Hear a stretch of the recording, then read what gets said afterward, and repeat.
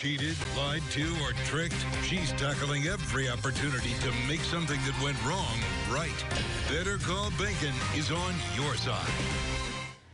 A Tampa woman was working from home in March when a car plowed through her house. More than 4 months later, she is still unable to go home, and she's getting nowhere with an insurance claim. So she knew she'd better call Behnken. And when I saw the house this woman was left with at no fault of her own, I was determined to get her answers. Said it went in this way. It is this green Acura SUV. The driver lost control and ended up in Darylyn Wild's Tampa kitchen. She knocked the hole in this wall. Darylyn tells me she ran to the front of the house when she heard what sounded like an explosion. And I was like, how did someone do this? And I saw the person stuck between the refrigerator and trying to jump out.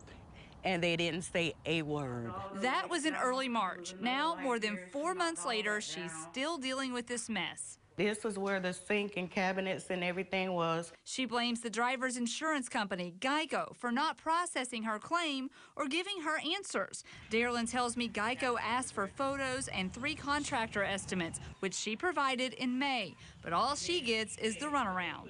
They keep saying they lost the pictures. I send them again.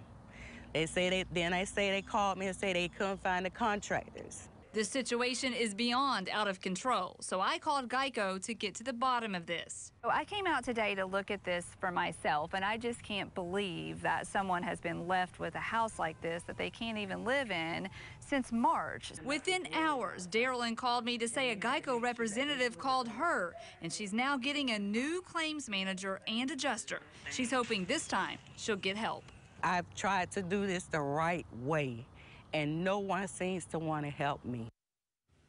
No one from Geico has returned my calls, but Darylyn tells me she is encouraged that she's finally getting phone calls from Geico, and I will stay on this to make sure that this woman's house is repaired as it should be. So a new claims adjuster's on the ball here. Well, that's good. How did this accident happen in the first place? Well, you know, I asked, how in the world does something like this happen? The police report doesn't show a reason, but Darylyn tells me the driver mentioned that she was swatting a bee away and lost control and wiped out 2 mailboxes before hitting the house. Wow. But that's why you have insurance. Blame it on the bee. See, insurance, they'll go after the bee. That's what's taking so long, is it? Yeah. No, come on. If you have a problem that needs solving, I was just kidding. Better call Behnken. The telephone number 1-855-BEHNKEN, or you can reach her on Facebook at WFLA Shannon.